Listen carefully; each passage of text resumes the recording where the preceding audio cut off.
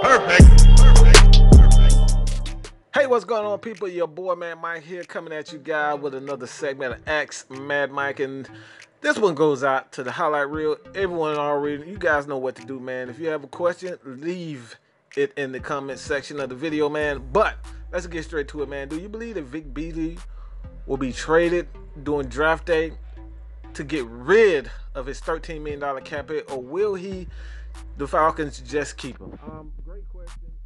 Question that's highly controversial for me, and one that I really get kind of uptight, really pissed off. All right, your boy man Mike just goes completely into a fit of rage every time I hear teams say we need to get rid of Vic Beasley. We need a better pass rusher. Look, man, the Vic Beasley is not the issue with the Atlanta Falcons. All right, when you look at the Falcons pass rush, we have more issues than just Vic Beasley. We need a guy that can help take pressure off of Vic Beasley and attack. All right? These players need a breather. And right now, for the last 2 years, the Falcons haven't had that guy.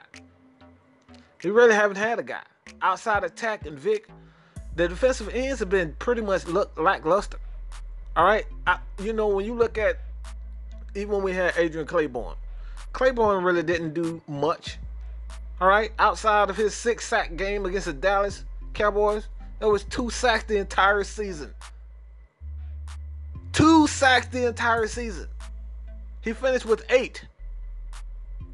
So when you look at the Atlanta Falcons team, man, this team has more issues than just Vic Beasley. Vic Beasley actually led the team in pressures. Yes, that's more than Grady. Yes, that's more than Tack. All right, so when you look at the Atlanta Falcons defense, let's just lay off Vic Beasley. This defense is not complete.